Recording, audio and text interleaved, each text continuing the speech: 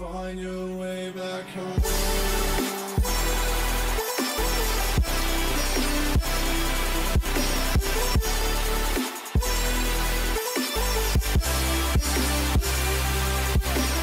All right, there you have it.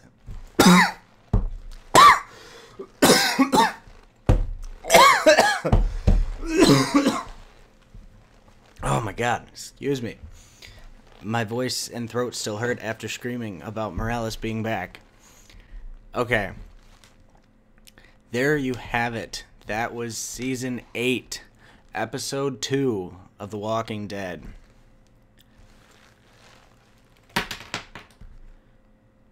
Amazing episode.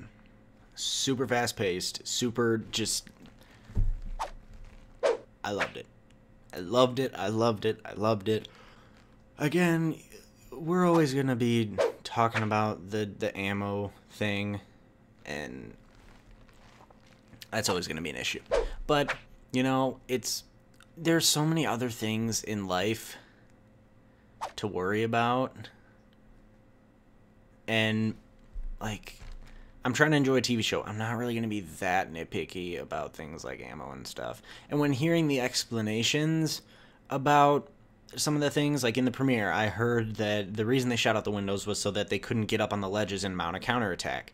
Most people are like, why are they wasting ammo on the windows? I thought that too. I just didn't say anything, but I was thinking that too. I'm like, that seems kind of dumb that they're just shooting the windows. But once I heard that explained, I'm like, okay, that makes sense. They just didn't want to stop shooting, because if you stop shooting, as you notice with Father Gabe, then they were able to start shooting back. So, yeah.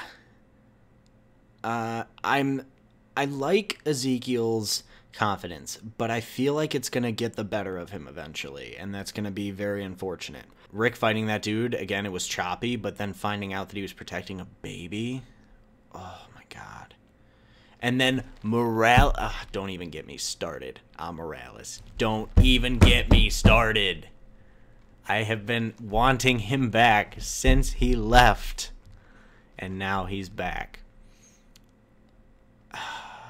I wonder if he's gonna care if Rick tells him that Negan killed Glenn. Because, I mean, Morales was there when Glenn was there, so, I mean, he remembers him a little bit. I hope they don't just kill him off, though. That'd be dumb. They need to keep him around now. But, this episode was so good. Just action-packed, start to finish. Yeah, it was like the systematic clearing out of the outposts, Morgan and them getting gunned down, but the other two not having as much protection, so they died and then he didn't.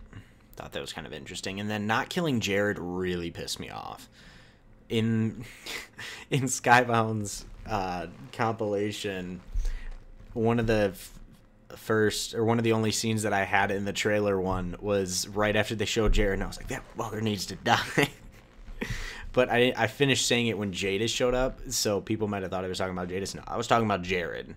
I mean, Jadis, she's kind of weird, but she makes the show kind of interesting, as well as most of the other people do. But, yeah, I don't want to talk people's ears off because, to be honest, I'm not amazing at looking super, super in-depth into things after just one viewing. I usually like to view it a couple times before I start thinking about that, but I mean, if people want in-depth reviews of the episodes and stuff, I can do that, but I personally prefer just like my quick afterthoughts about it and that kind of thing, so that I can get them uploaded before I go to bed.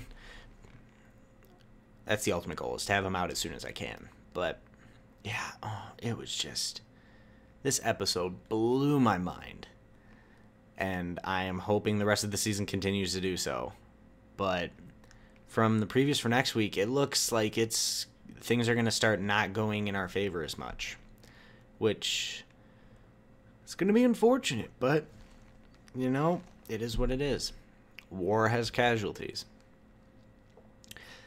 And I'm surprised that Eric was still standing in the trailer for next week. But, you know, they've deviated from the comics a little bit, so I will be interested to see where they're going to go. And the whole moral dilemma between Tara and Jesus, I like that too. because they both brought up very valid points. So I feel like I feel like it didn't feel unnatural. It felt like a natural debate between them. So I like that. Yeah. I don't have a ton more to talk about right now, so I think I'm going to wrap things up and start getting this edited so I can get this up. Yeah. Hope you guys enjoyed the episode. Let me know what you think down below. Are you happy Morales is back? Because I sure am. And yeah, let me know what you guys think is going to happen next week. Honestly, I feel like a lot of people are probably going to think this episode was a little better than the premiere. But that's okay, because everyone has their own opinions and tastes. Honestly, I usually need to watch an episode a couple times before I can really, like, think about it that much. But yeah. Leave your thoughts, comments down below. Subscribe if you have not already. I just realized today that I had 500 subscribers. That's freaking awesome. I never thought I'd even hit 100. But, you know, 500 is awesome. And I hope it continues to grow from there. But thank you to all of you that have been watching over the years and that have continued watching or that just started watching. It means the world to me.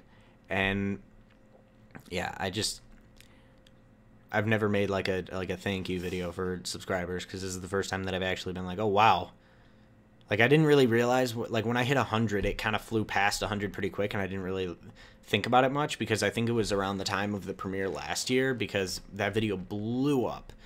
And so, I didn't really notice it, but I was pretty close to 500 for a while now, and I just passed it today. Or not passed it, I think I'm right on it, or either right on it, or somewhere around there. But, yeah, it blows my mind. But, again, thank you very much for watching. As always, this has been Jack from Group of Gamers Inc. 194, and I am out. Peace. Morales! Holy shit! No! Oh! Yes! Jerry with the battle axe! Oh!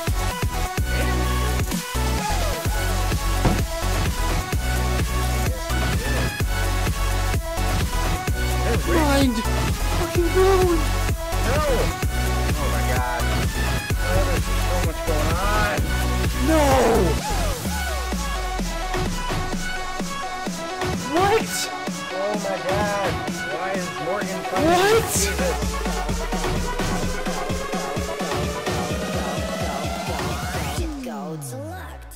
What?